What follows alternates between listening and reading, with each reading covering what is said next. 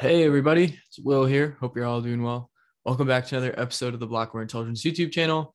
Today we're going to be continuing with our on-chain analysis tutorial series, talking about monitoring network activity today.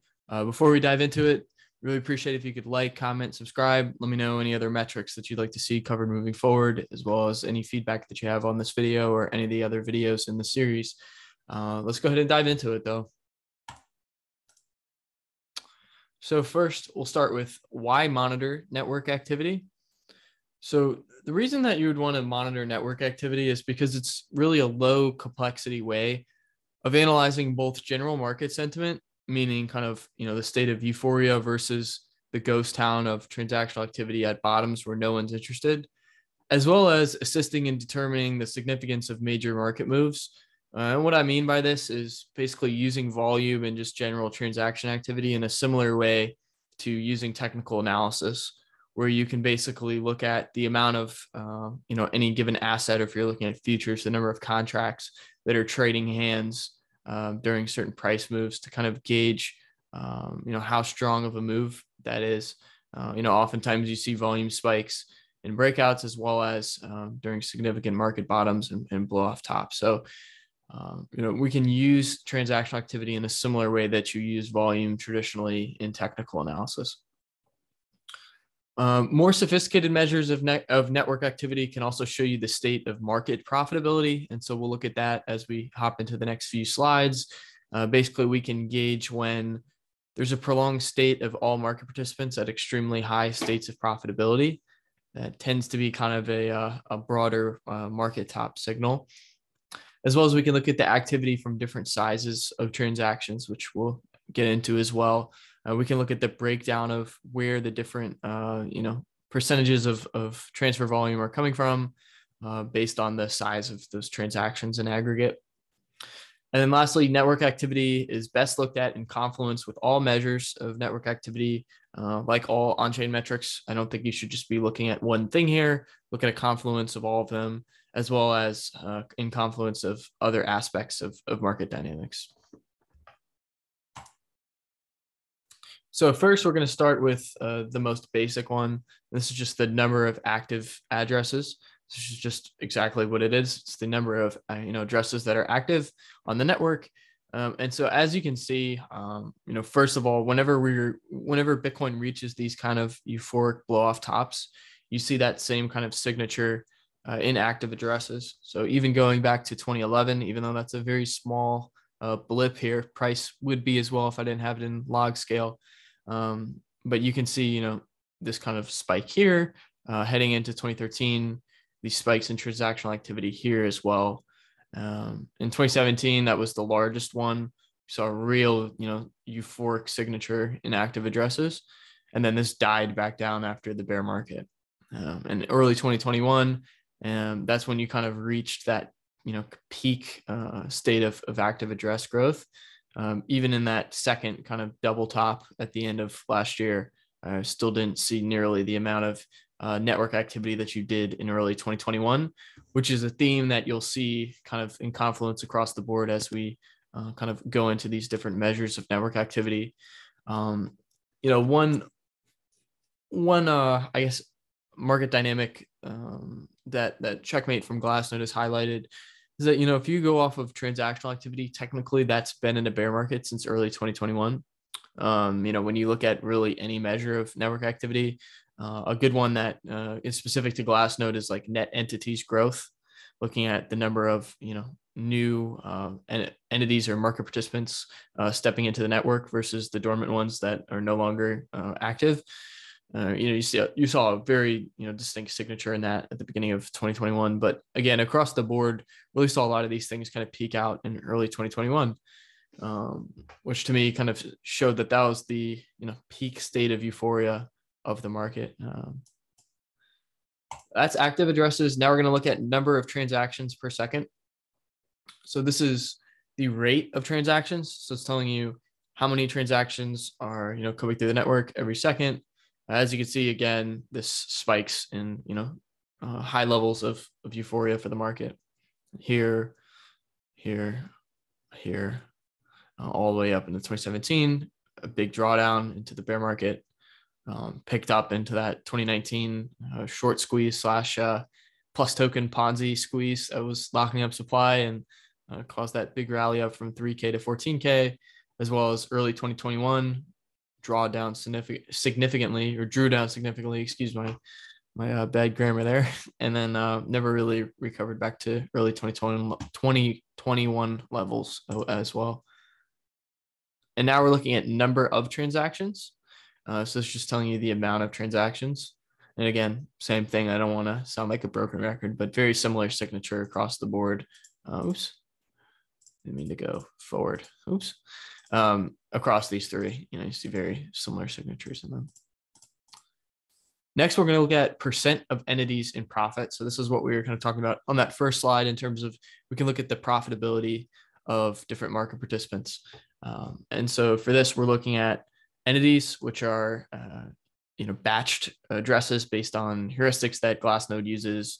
That's proprietary to them, but basically looks at the movement of different addresses and tries to kind of tag them together and say, hey, look, this looks like one individual or one entity, because it doesn't necessarily mean it's one person. It's just could be a fund or a custodian. It's just an entity, which is why that specific term is used rather than saying, how many people are on the network. But what you see is whenever you're in this kind of prolonged area of market participants being in profit, that tends to be kind of this, top signal, right? Because what it's basically telling you is that whenever Bitcoin reaches all-time highs, you're near 100% of the entities being in profit by definition, right? At all-time highs, anyone who's ever bought Bitcoin at any time is in profit if they're still holding. Not if they, sold early, but if they're still holding and Bitcoin reaches all-time highs, they're in profit. And so that's why this will never go higher than this gray line, because, by definition, you can only have 100% of the entities on the network in profit.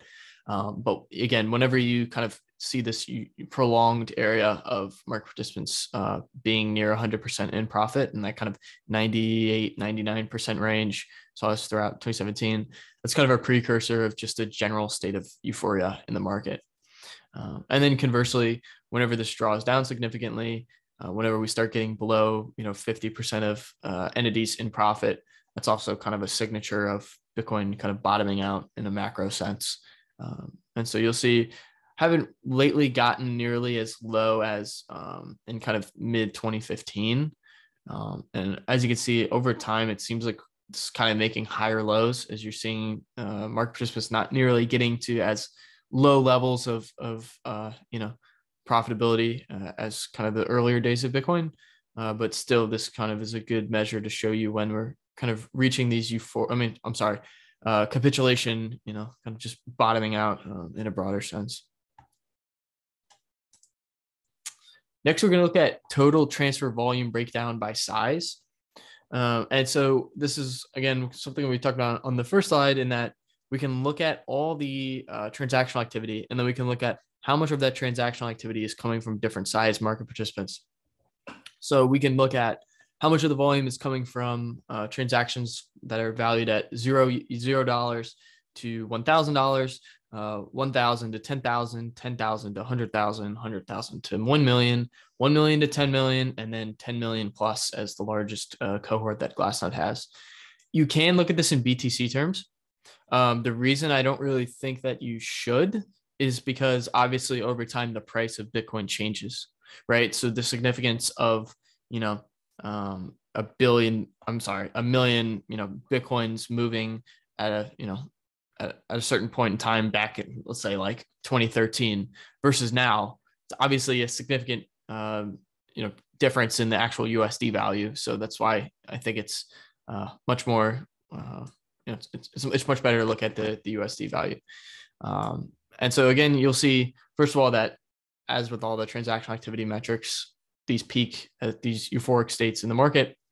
The second is that over time, and this will kind of lead us to the next slide, that you see larger amounts of capital taking up a larger portion of the transactional activity.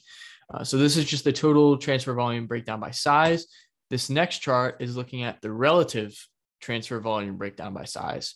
So it's showing you the percentage of the transfer volume that's coming from the different size transactions. And so as you can see, before Bitcoin even, had really any price, most of the transactions were $0 to $1,000 back in the early days in 2010.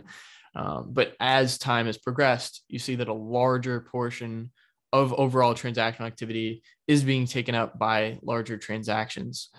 In particular, oops. Didn't mean to do that.